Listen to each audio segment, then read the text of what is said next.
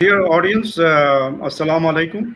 It's really heartening for me today to extend my very warm felicitations to all the candidates who have successfully completed their entrepreneurship training of the second batch, which will be organized by the IdeaGist, particularly our DSU group of participants.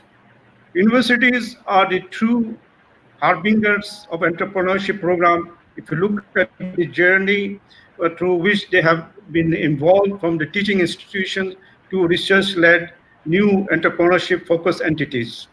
DSU, being a progressive institution of higher learning, instantly accepted this paradigm shift and entered into an agreement with IdeaGist to inculcate entrepreneurial mindset in their students so that they are completely groomed to become leaders of tomorrow.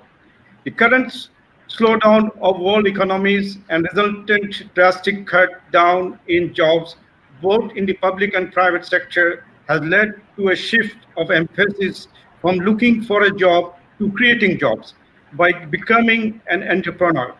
The training in entrepreneurship is very important as it invigorates your leadership skills, your potential for creating job and opportunities, patronizing employability skills, and to move the engines of growth for sustainability.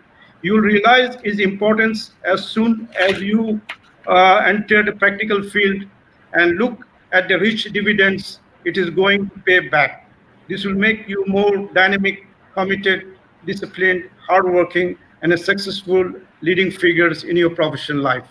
I take this opportunity to acknowledge that our partnership with IdeaGist is mutually rewarding and would like to encourage more candidates to join the third batch of entrepreneurship training program, which will be launched by them very soon.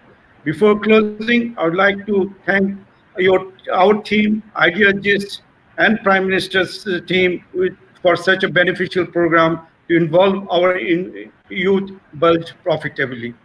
Pakistan Jindabad.